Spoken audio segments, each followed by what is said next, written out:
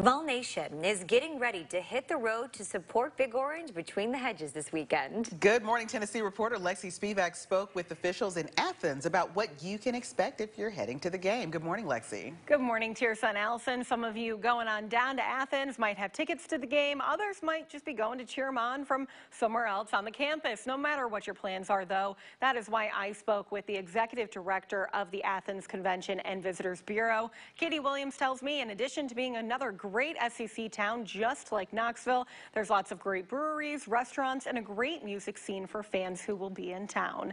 College Game Day and the SEC Network will both be on campus as well on Saturday. One tradition we want to note is after a Bulldog victory, fans ring the North Campus bell. I know all of us in Orange are hoping that they do not get that chance in this 1-versus-1 matchup, though. And we have some of these details on parking for you, prices on WATE.com. All gates to that stadium, they're going to open at 2 o'clock, 90 minutes before kickoff. Kickoff is set for 3:30. Again, all this information online. Go have a good, safe trip and have fun. Everyone's going to be blasting a Rocky Top from the cars in the drive down.